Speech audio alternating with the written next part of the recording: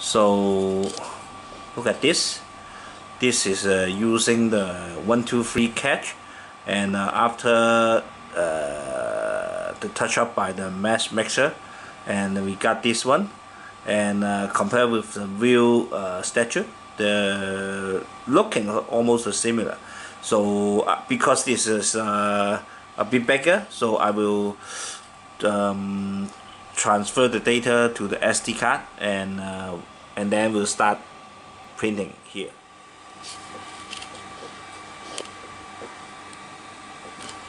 So this is setting. I set the platform to 110 degree, and this time I try to use the left extruder, and the Qilin will become a black color.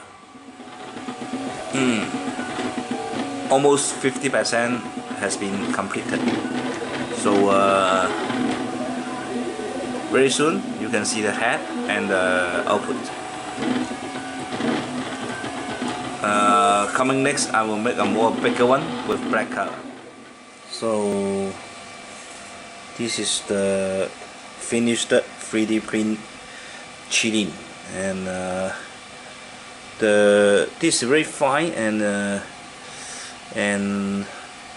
I would say almost 95% as the original one.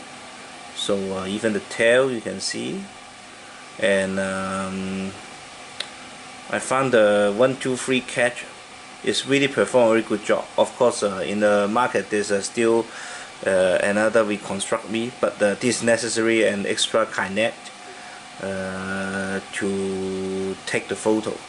But this one, 1-2-3 catch is good when you go outside for sightseeing. Then you find very nice and very interesting things. Then you can take the photos, and finally you get the miniature model at your 3D at your home to by the 3D printer.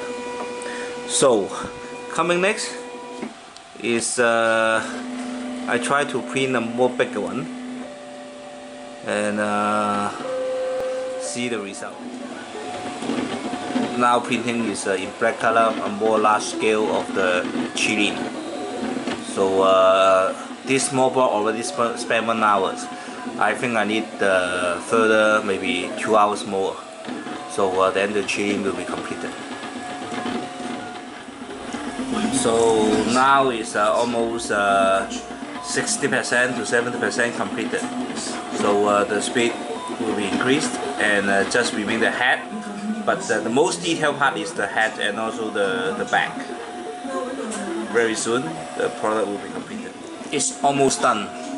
So the Qilin appearance almost 90% available.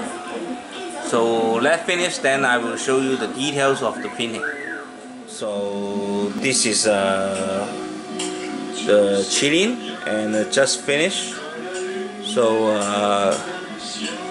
basically I think all the features on the original Qilin, this ABS model already have, and because of 1-2-3 catch this software, and we can easily to achieve such kind of product. So later on I will making more and will share with you. Thank you.